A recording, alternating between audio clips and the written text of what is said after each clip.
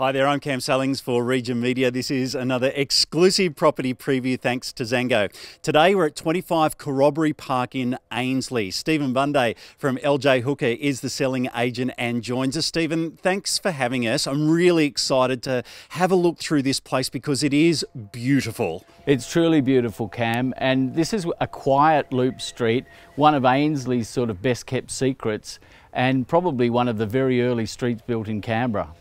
There is a lot of house on a sizable block here.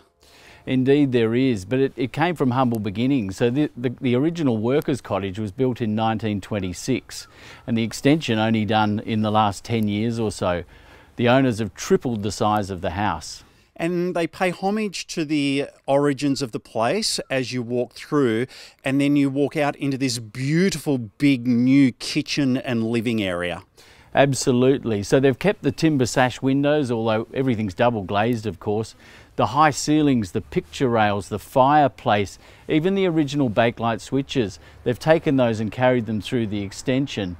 But wait till you see the extension, Cam. Yeah, the sizable bedrooms was the first thing that you just noticed straight away. Indeed. But the size of everything. The living area is absolutely massive. Even the double car garage is huge too. You could put 3 in there almost. It's an oversized garage, that's for sure, and that's a rarity in this area because we're in a heritage precinct here, and so you've got to be careful about what you build. Let's talk about these beautiful gardens, and we're out the front for this specific reason because you walk out the front door into these beautiful gardens. We've got Mount Ainslie just there. You can almost reach out and touch it. We've got these famous, beautiful Canberra stamped bricks, and there's not just 1 or 2 of them, there's thousands. It certainly are. Well, the gardens have been a labour of love for Linda, the wife.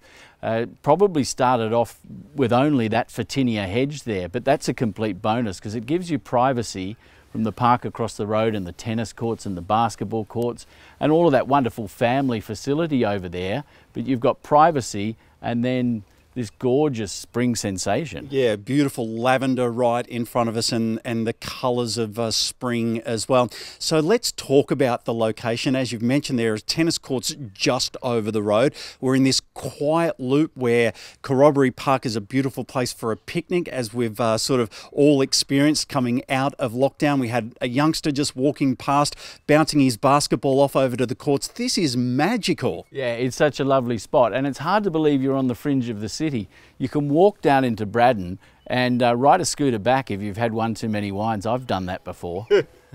And so we've just across the way is Ainslie Shops as well. Of course, we've got beautiful Edgar's. We always give Manuel a shout out from the local IGA over there. It's a great shopping centre. We've got to give Manny a shout out because that's, I call it the best shops in the world, Cam. They really are fabulous, and love Edgar's, of course, but two great hairdressers, you've got restaurants. The only problem with the Ainslie shops is getting parking because everybody wants to go there. Yeah, but you can just walk, so parking not required for us here when you buy this beautiful place. What's the message to people watching this video right now?